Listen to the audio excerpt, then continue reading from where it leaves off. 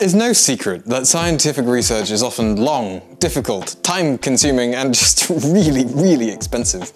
This is true for pretty much any field like, engineering or robotics, but it's especially the problem for biotech. Projects in the field can take over 10 years to develop, as well as consuming enormous amounts of cash. Even just basic reagents and disposable lab equipment can rack up thousands of dollars in costs for just a single lab. This is a real problem. Because this research and development is so resource intensive, it becomes too scary for companies to invest in early on. There's just too much risk, so they leave it all up to the universities to do the innovative research. But universities, I love them, but they suck. And that's because of the way that grants work. Up to 50% of a researcher's time is spent just trying to get a grant to fund their lab. Not only that, but the competitive nature of grants means that you have to basically be spitting out publications like all the time. If you want to play the game, if you want to keep your lab going, you have to be secretive. You have to push yourself extremely hard, working terrible, terrible hours. And on top of all of that, you have to avoid avenues of research that are too risky. Basically, you have to play it super safe. So no matter what level you look at it, innovative ideas are just too scary for the existing research innovation system. In the end, the vast, vast majority of research stays locked away in the lab, with little of it actually making it into the real world. And this is particularly the case with biotech. And this isn't just sad. It's, in a sense, destructive. Biotech, and particularly synthetic biology, have so much potential for creating sustainable economies and saving the climate. We need these ideas out in the wild, and we need them yesterday.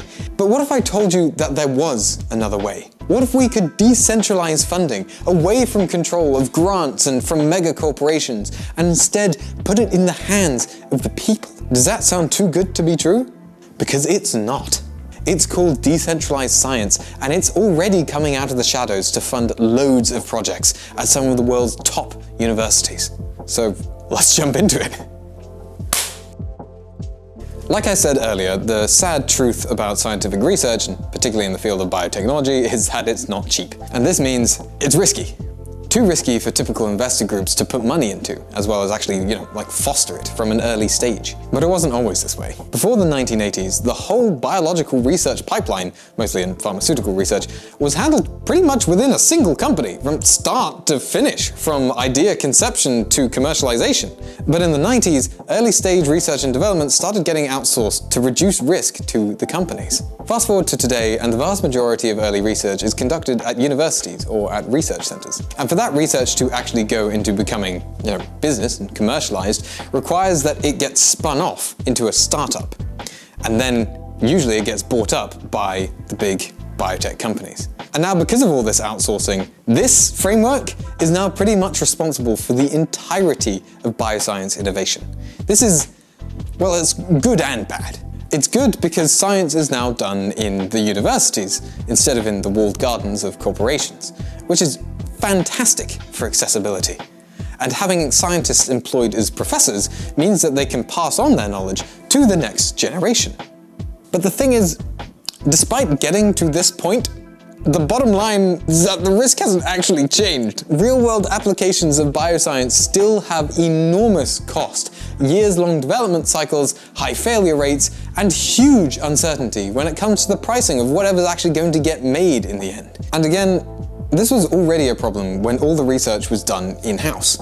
But at least in the 80s, companies would commit to the whole research pipeline. But now that that research has been outsourced, there's a new problem. Research in universities needs to be funded by grants, and there's only so many of those, and they're extremely slow to get. On the other side of university grants are venture capitalist groups, waiting to kind of basically throw money at good ideas. But their definition of a good idea tends to be one that's already been proven to scale. Anything less is, well, it's a gamble. What if it can't scale? What if lab-grown meat or lab-grown denim fibers only work in test tubes, and when you try to grow them in bioreactors at scale, they die, or they taste different, or they feel different with the denim, not taste different, that'd be weird.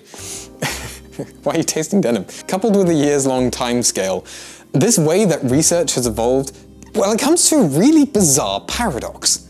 Companies are outsourcing all of their R&D to avoid risk, But because researchers need to get grants, they are also avoiding the risk.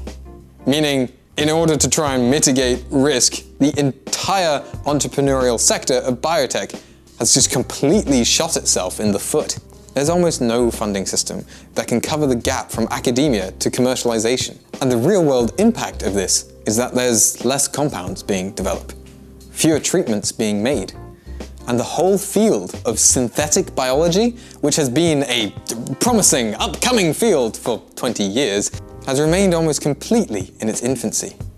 You may not have even heard of synthetic biology before. So, at the beginning, I mentioned decentralized science. But what actually is it? What is the tangible, real-world impact of DeSci? Well, first, let me define it. So, according to Nature, the decentralized science movement, DeSci, hopes to become an alternative funding and knowledge sharing model for scientists. It's about promoting open science as a way to gain trust and eliminate sources of bias. They also mention how this began in 2021 with several biotech-focused decentralized autonomous organizations, or DAOs, that use blockchain technology to orchestrate their activities.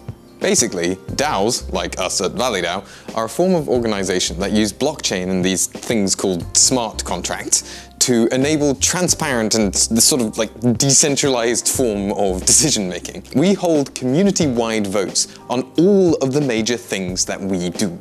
Basically, we're kind of like the opposite of the existing research innovation system. Now, just a little bit of extra history. Before 2021, so before DeSci, DAOs were primarily used in the decentralized finance sector, as in DeFi. But we're trying to solve the issues caused by money and risk, so why would a model taken straight out of the finance sector actually be good here? Well, weirdly, it's because of the fact that DAOs are kind of like the polar opposite of the typical funding establishment. It actually makes them a really great alternative to grants and venture capitalist funding. Let me explain a little bit more about that. So, in a typical company, like a biotech company, you have a board of shareholders and you have the employees. The board of shareholders appoint CEOs, who then appoint managers, who then appoint the other employees, and so on and so forth, to carry out the company's mission. The thing is here, this level of separation from the shareholders to the rest of the employees means that the shareholders are actually completely separate from the ground level of the company. There's a gap between the shareholders and their agendas compared to what's going on with the rest of the organization. Basically, the employees control what goes on day to day, but they don't own the company. And the external shareholders, well, they own the company, but they've got limited understanding of the day-to-day. This gap means that the kind of driving forces, like their incentives, misalign, and sometimes members of these groups, usually one of these groups more than the other, ends up prioritizing their own gain at the organization's expense. In theory, and largely in practice, this is thought of completely differently in DAOs, as everyone is incentivized to do good and grow the organization. Because as contribution, you're awarded governance tokens. And the more work you do and the more material that you contribute, the more of these tokens you accrue. So what do I mean by that? What do I mean by you own some token? What is that? Well, because we're a blockchain org, that means that everything we do is on the blockchain. And this takes the form of a token, the Grow token to be precise. If you own Grow and you have a say in what we do, how we do things, how we do governance, because of this, we can start to shift focus away from short-term gains and preventing misalignment. These aligned incentives mean it's much easier for us at VitaDAO to fund longer-term projects with higher risks, but higher innovation, much higher than the typical funding establishment. This also means entrance for new members is way easier, as public, permissionless blockchains make it super easy for anyone to join and start contributing. DAOs therefore enable the contribution of everyone. And by everything living on the blockchain, it keeps everything way more transparent.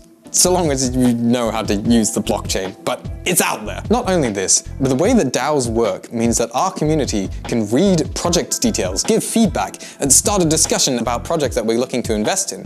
And then this doesn't even stop once we've invested. Even once the deal is completed and money changes hands, because we all have a stake in the project doing well, we're all able to provide assistance through continued feedback, ideas and extra contribution on the commercialization pathway, for instance, for monetizing the project. And because of how DAOs work, all the profits all go back into the treasury of VitaDAO, which in turn goes to funding more researchers, which in turn means that we can fund future projects and make this sustainable loop for VitaDAO to fund even more projects. Whew!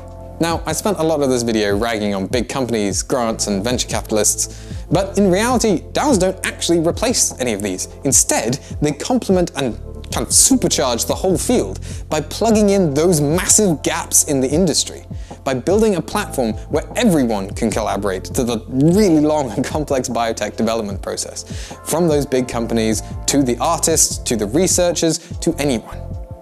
It's no wonder then that, given all of this, decentralized science is starting to generate huge amounts of traction, even outside of the research space. If you like this video, leave a comment down below so that we know to make more like them. Thank you, and have a nice day.